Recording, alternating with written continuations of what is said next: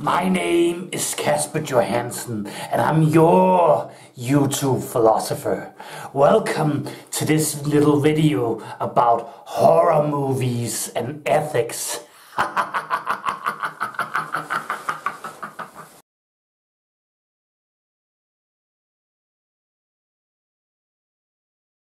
Be warned, this video here is not for the faint at heart.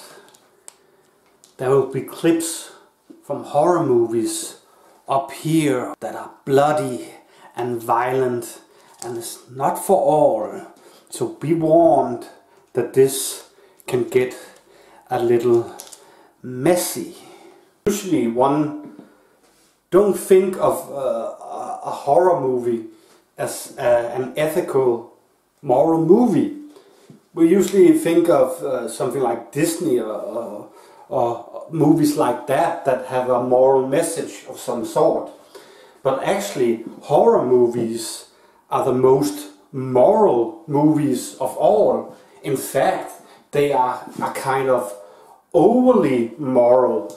Especially one type or genre of the horror movies is this moral horror movie, and that is the slasher movie. The slasher movies are movies like A Nightmare on Elm Street, Friday the 13th series, and Halloween, and the Saw movies, which they made 7 of them. And actually the Saw movies are the most moral of all these slasher movies, but I will get to that later on. Most slasher movies are built up in this way that a lot of teenagers are being stalked and hunted by a lone killer, a slasher killer, who kills them off one by one until there's most of the time only one left, maybe 2 or 3, but mostly one left that survives and kill the killer. That's the general outline of these slasher movies. Let's look at the victims of these slasher movies. Who dies and who survives? And that has to do with this overly moral thing that's in these slasher movies. Because who dies? Well, they're all teenagers. We view the teenager as somebody who goes through a lot of development. They grow into an adult and they learn who they are and who they should be. They learn right from wrong, good from evil, and they sort of find what characters they will be in the rest of their life. Will they be a morally good person, or will they be a morally perverted person? If you misbehave in one way or another, for instance, you do drugs, you will die in the slasher movie. The horrifying killer like Freddy and Jason and Myers from these slasher movies, they will get to you. If you misbehave, they will kill you. So that's the thing. If you do drugs, for instance, in a horror movie, you die. You can watch a horror movie, a slasher movie like this, and see this guy, he dies because he smokes pot, he sniffs cocaine or whatever, so he dies. If you have sex in a slasher movie, especially before you're married or before you're ready, you die. So that's also the thing in these slasher movies. You should wait until marriage or till you're at a right time in your life to have sex. And that's even if you drink a lot of alcohol and are the drunk clown who tries to get a girl interested in him, and he gets himself drunk and kind of acts like a clown, he dies. And that's the whole thing. It's even an extreme Christian morals that's in these slasher movies, because the virgin always lives. If you're a virgin, you live. And let's look at the hero of the slasher movie, that one that survives and end up killing the slasher man, like Freddy Krueger.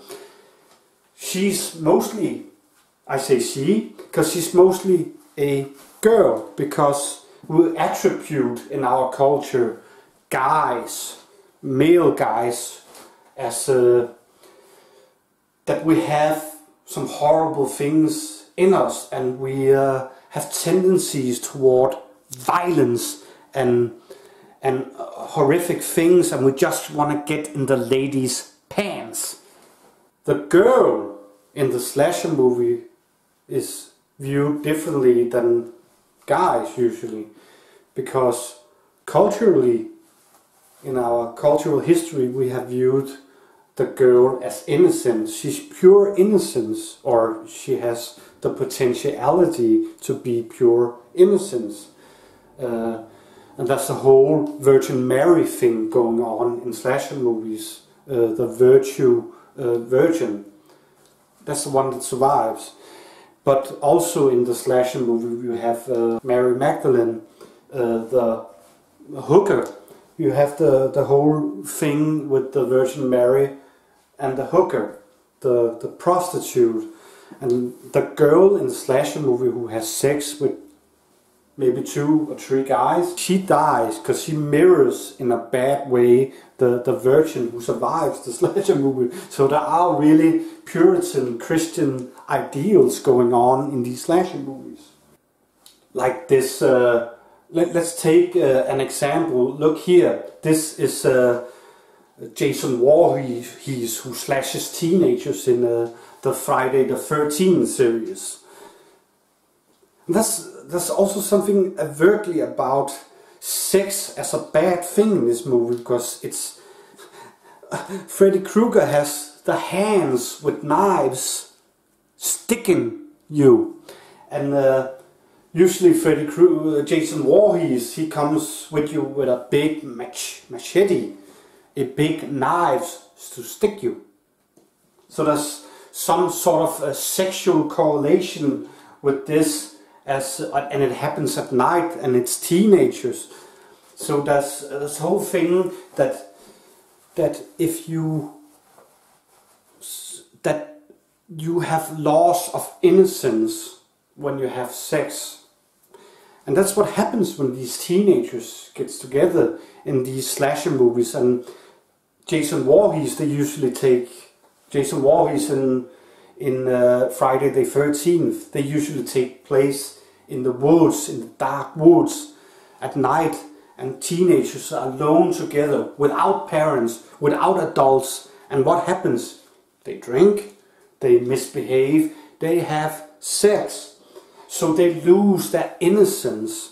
And this is also what is correlated to the murderer who comes and kills them, because now they are definitely dead as a child, as a innocence. In the Friday the 13th series, Jason was a deformed, handicapped kid as a child, and he drowned in Crystal Lake at a summer camp for children, where the camp leaders are teenagers, and those teenagers didn't watch little Jason Voorhees, so he drowned. And what were they doing while he drowned? They were having sex. And the first killer, this is a spoiler, in the first Friday the 13th, the mother of Jason Voorhees is the killer. It's only in the Friday the 13th part 2 that Jason Voorhees comes back from the dead at this disfigured monster who goes around killing people. But in the original one, the mother was running around killing teenagers as a revenge for her child who died because they weren't paying attention, they were misbehaving. The Saw movies, those are one of the present day slasher movies. 7 they made of them, And in Saw we have the murderer Jigsaw, and he's not even really a murderer as he says.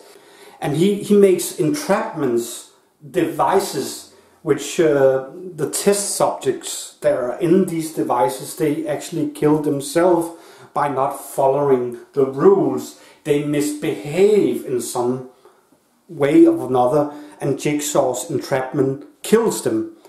And he's even so overly moral in this slasher movie that he's not really a killer himself.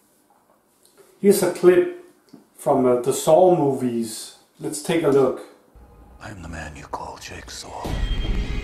But unlike you, I've never killed anyone. I give people a chance. Killing is distasteful! To me, there is a better, more efficient way. You see, it's a different method that I'm talking about. If a subject survives my method, he or she is instantly rehabilitated. People steal, don't get caught, live the good life. Others lie and cheat and get elected. Some people stop to help a stranded motorist and get taken out by a speeding semi. There's no accounting for it. Are horror movies like Freddy and the Jason movies, is it irony? Is it irony that this killer is the murderer is Jason Voorhees and Freddy Krueger? Are they good Christians? Or is it, and it's what that they make fun of, that they kind of show the absurdity of this Christian Puritan view? Is that what they show in these slasher movies to kind of expose and ridicule? There's always a point in every horror movie when the most disgusting guy that everybody hates and think, this guy, he really deserves to die. And when he dies, he's like, no, no, no, please, no. And everybody's kind of rejoicing that now he gets his time. He gets killed by the monster of the movies, the alien of the movie, or the slasher killer. And that's sort of a moral, absurd fantasy in our culture, that we watch these movies and we rejoice that a very, very bad person gets killed. And it comes back to the idea of the what's it called, the big penalty, the capital penalty, that a criminal, he can get killed, he can get electrocuted or gassed or injected with poison. And there's a kind of a moral fantasy that the bad guy dies. And that's also what comes across in these horror movies. You get to see the bad guys die. Hopefully now and in the future, when you watch slasher movies, you think about them differently now and understand that this is a moral fantasy of some sort.